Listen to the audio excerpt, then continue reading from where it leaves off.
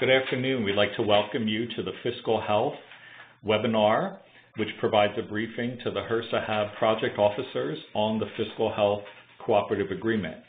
My name is Brian Huddich. I'm the Principal Investigator for the Fiscal Health from Systems to Sustainability program and also the Executive Director at Health HIB. And we're pleased to have this opportunity to provide an overview to the project officers of this Fiscal Health program. The webinar today will cover 4 areas: the purpose of the program, the structure including our national, regional, and local reach, the tactics engaged in the program and highlighting the training and technical assistance offered, and the contacts including the process to make requests for training and TA. The program's purpose is to help ensure the fiscal sustainability of Ryan White funded grantees. With the landscape as a backdrop to the program design and need, we look, of course, at the Affordable Care Act, the National HIV/AIDS Strategy, HRSA's strategic plan, and other developments that are driving these rapid changes in HIV care service delivery and in payment reform and technology utilization. We also want to pay attention to the HIV care continuum and the shifting focus to integrating core medical care to include care completion services for people living with HIV/AIDS. So with that in mind, we'd like to provide an overview of the program structure, and I'll turn it over to our project director, Michael Schenkel. Good afternoon, everyone. My name is, as Brian had indicated, Michael Schenkel, and I'm the Director of Capacity Building with Health HIV and the Program Director for the Fiscal Health Program. The diagram that you're looking at on the screen basically shows the program structure of the Fiscal Health Program, and there are 3 tactics that are utilized to disseminate TA information, and that is through distance learning, group level training, and individual technical assistance. And as we go through the presentation today, we will be detailing each of these particular tactics and discussing the topics in each of the tactics that will be presented. The program eligibility, the Fiscal Health Program is specifically designed for Ryan White grantees, including Part A and Part B subgrantees, including Part C Early Intervention Services grantees and their subgrantees, as well as Part D grantees and subgrantees. On a national level, the Fiscal Health Program utilizes a series of webinars and a resource center in order to deliver technical assistance to Ryan White communities. The Fiscal Health Resource Center and the online learning community really is designed to facilitate learning of HIV TA resources with and through the Target Center. All of our resources are made available through the Target Center as well. This national tier focus also increases the self-guided learning through easy access to HIV TA materials, and it encourages collaboration among directly and indirectly funded Ryan White providers.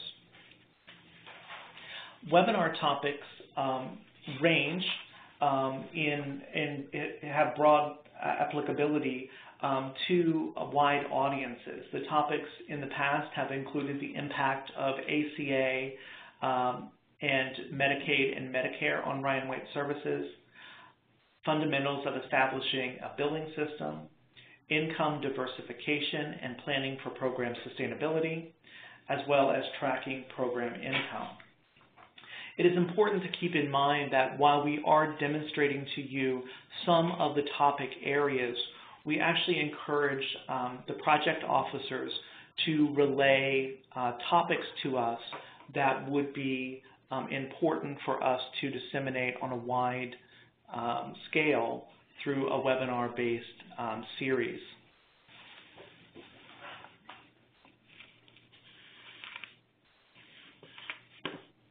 And at this point, I'm going to turn it over to our program manager of Fiscal Health, Julio Fonseca, who will talk to you about our regional tier training.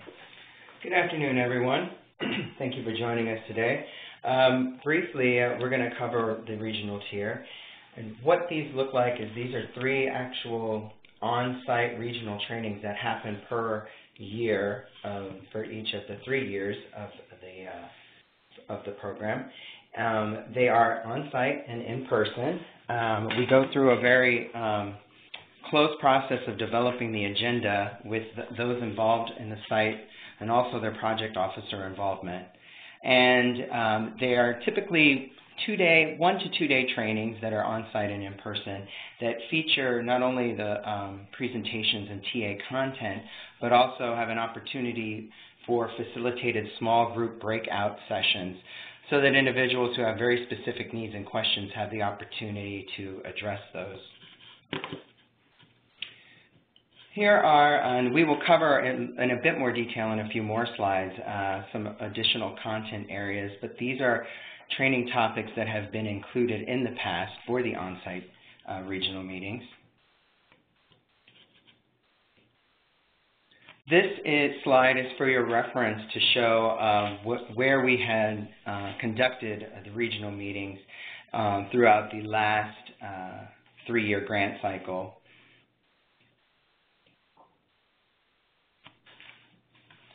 So we work very closely with the key stakeholders when we initiate the planning process.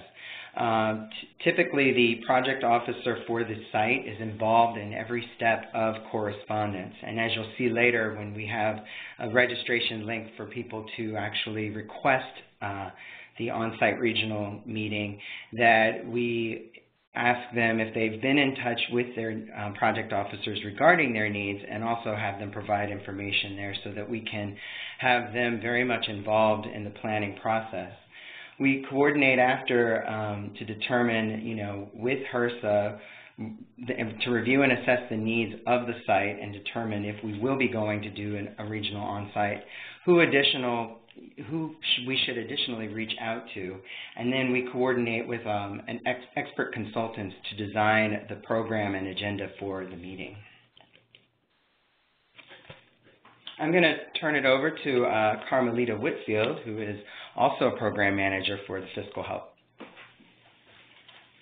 Thank you, Julio. Good afternoon, everyone. My name is Carmelita Whitfield. I'm the training coordinator for Fiscal Health as well. And just basically, if you have any regional training request, I just ask that you either call me on the phone or my email address is right there. I also want to turn your attention to the inverted triangle again and looking at the local tier.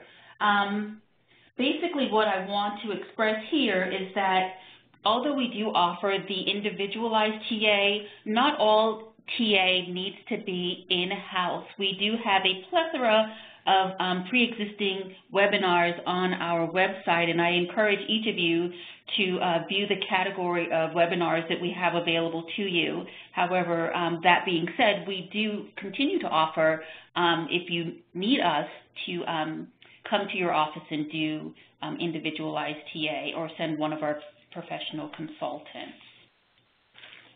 All right, I'm going to turn this back over to Michael Schenkel. Thank you very much for your time. One moment, please. I think one of the important things for us to highlight in all of our tiered approach and all the tactics that we utilize is that the tactics and the programs are individualized by either the jurisdiction or the local Ryan White grantee or sub-grantee upon our communication with them. And these are, again, some of the content areas that we have covered in the past. I would encourage you to submit if you have other content areas, to submit those to Helen Ravito, who is our project officer on this particular project. Some of the content areas that we have done, again, are the impact of ACA Medicaid and Medicare on Ryan White, on the Ryan White Care provision, marketing program services to insurance payers and to Medicaid programs as the ACA begins to roll out, and diversifying funding.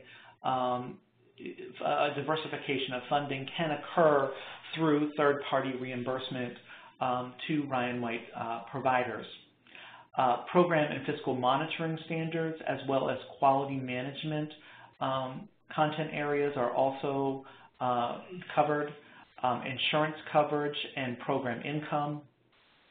We also address systems development to improve reimbursement and service delivery within the jurisdictions. We have also worked with Ryan White providers to assist them in transitioning to a more comprehensive medical billing system if they have one in place, or to implement a medical billing system within their current practice. We also have worked in developing sliding scale fees for providers and determining client eligibility for those scales, as well as income verification and eligibility requirements. Program income, as you all are aware, has been a big topic lately, as of late, on how program income is tracked within organizations, and that is one of the technical assistance areas that we do provide to organizations, is tracking program income. And additionally, increasing the skill levels of organizations, including the use of fundamentals of fiscal management in an ACA environment, implementing stronger fiscal management and accountability standards for nonprofit budgeting, developing an indirect cost rate and negotiating that rate, and as well as preparing for program audits as well. And these are just, again, some of the broad topics that are covered. Our topic areas are very adaptable per the local climate. And I do want to ask Julio if he would give us an example of, walk through an example of some individual TA that was provided to a provider. So we do offer, as Michael had said, additional technical support for those that have been in attendance at the regional trainings. And this is an example of a site or provider that attended the Tennessee and Arkansas regional training, was on site, had spoken with one of the presenters, and submitted a request for additional support on strategic planning, fiscal sustainability, and sliding fee scale. The objectives for this organization was to assess their strengths and weaknesses, their fiscal strengths and weaknesses, and to look at their past business plan and develop a strategy to expand upon it, or propose a new business model determining what based upon what the assessment review showed, and then to assist the executive director in conducting a needs analysis. There were a number of proposed actions that were also drafted for them to take as a next step. And the outcome was that they were successfully connected to another organization for peer-to-peer support and networking to help replicate a successful business model that had been implemented elsewhere for very similar work that they were doing. They were also given detailed input on how to develop the sliding fee scale, and were given guidance on developing their strategic plan and furthering that along. We know this because we went back to the TA requester and conducted a follow-up evaluation and interview after 90 days of their receiving their technical assistance, just to sort of glean and gather additional information on the support and training that they received. Which leads us into the evaluation of our program. All of our programs are evaluated not only for satisfaction, but also for knowledge attainment and skill development. as Julio had indicated, we do evaluate our services immediately following an activity, and then again at 60 and 90 days. And what we're really looking to do is to assess knowledge transfer into practice. Has the knowledge that individuals gained through our training, has that been placed into practice? And how has the fiscal systems and monitoring standards changed as a result of that training? Again, the evaluation allows us to conduct continuous program quality improvement and to identify other TA needs and resources that may be already available via the Target Center or through our previous fiscal health offerings, or to identify the need to develop additional materials as well. Our next slide here really does show some of the resources that have been developed for the program. There are two that are listed here.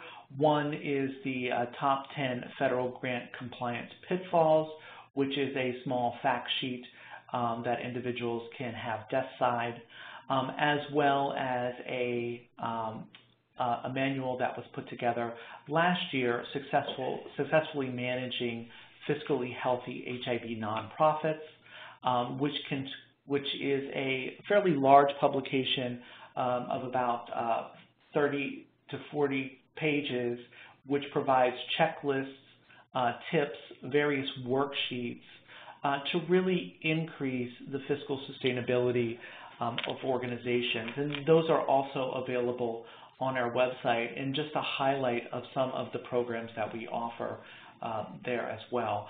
Other programs, other publications that are available include maximizing third-party reimbursement, as well as connecting and marketing services to Medicaid managed care programs. Initiating a TA request can happen in two ways. First, the HAB project officer can relay the TA needs to our fiscal project officer, and then we will communicate with Ms. Ravito regarding that request. Or the Ryan White grantee and sub-grantee can contact Health HIV's fiscal health team.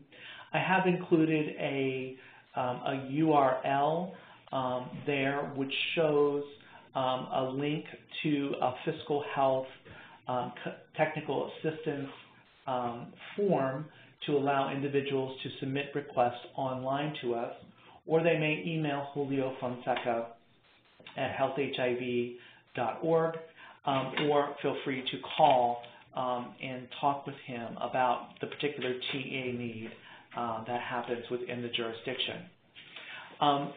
What happens from that point is that regardless of how the request comes to us, Health HIV engages the requesting jurisdiction's HAB project officer to really understand the jurisdictional need from a project officer perspective.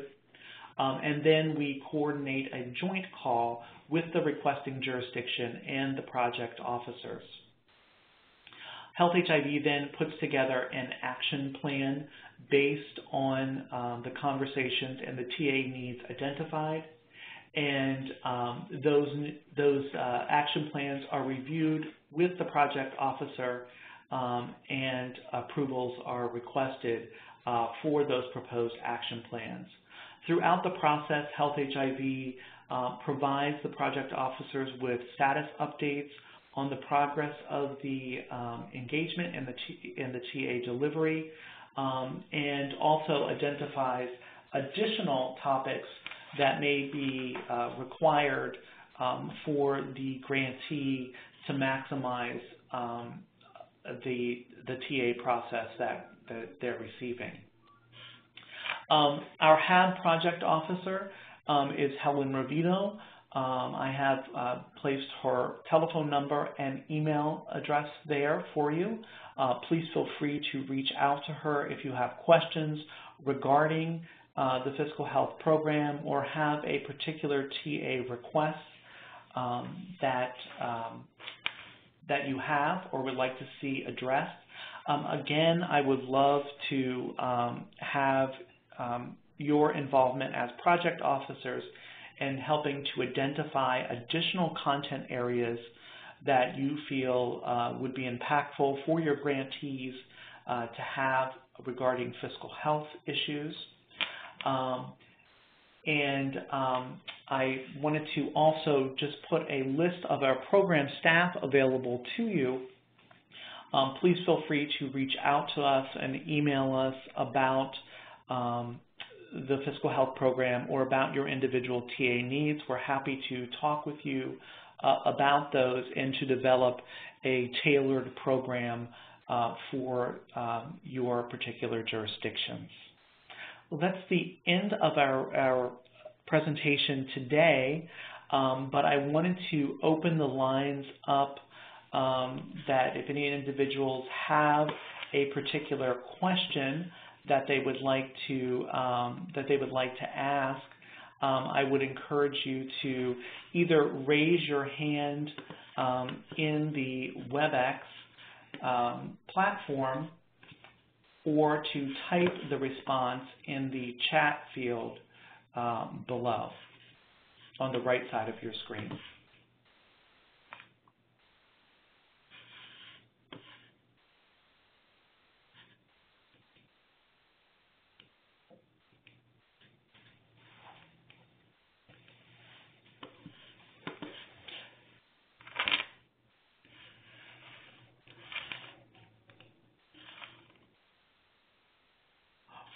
With no questions being asked at this time, I would like to thank you for participating in our webinar today. If you do have additional questions that arise, please feel free to, again, contact us, and we'll be happy to answer those questions for you. This webinar has been recorded and will also be available to you recently. We do have one question that is coming in now, and I will open the line to Renata Thompson. Renata, are you there? Hi, I'm sorry. This is Renata. I'm sorry, I had my phone on mute. And I was trying to type quickly to get it in before you close the session. And forgive me if you've already covered this, but I had a little trouble logging in. But how long between the time that you request, a TA session or assistance and the grantee or grantees actually receiving it? Great question. And I would say that timeline varies based on the grantee's need and their ability to really address the TA topic at a particular time. Typically, when we conduct individualized TAs with organizations, we like to have that TA finished within 30 days. That's our goal, to have that delivered. Okay. Now, understandably, some of the TA requests can be quite large and quite lengthy, so they do get extended over a period of time. Okay. Okay. May I ask another question, unless there's another, you received another question? Okay. Let's see. I'm sorry, my mind just, I just lost the question. It had to do with, here it is. What can we do as far as POs, as far as giving you as much information as possible about the grantee to make sure that the need that they have is adequately met? Do you have, a form or something that we need to submit? Because again, I'm just thinking, what can we do as POs to make sure that we provide you with as much information about the grantee as possible so that the actual session will be more effective, I guess? Another great question. We usually, once we get a request, we will initiate that in-depth interview with the project officer to really get down to the nitty-gritty of the problem that the project officer perceives to be the challenge at hand. We usually do ask we usually ask the grantee if they would supply us with their current application or any technical reviews that they have had completed, and we usually gather that from them as well. But and then once that is reviewed, we will have that joint call with both the project officer and the site. Sometimes the site does not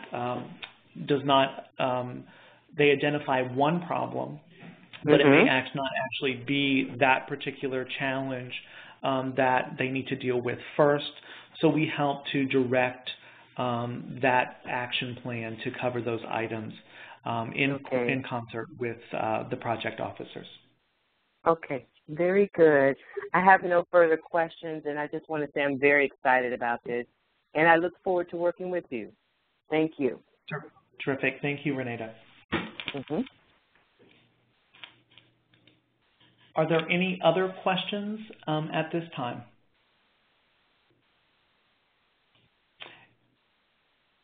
Having no other questions in the queue, I again would like to thank you for participating. As an organization and as Health HIV, providing fiscal health services and technical assistance to HRSA HAB for going on now our 4th cycle, we'd like to thank you for this opportunity to continue to work with you and truly value and see this as a cooperative agreement. So please feel free to reach out to us to inform us of topics and of areas that your grantees need TA. So thank you very much for your time. And again, this webinar will be recorded and will be distributed through the web, through the email through Helen Ravito. Thanks so much.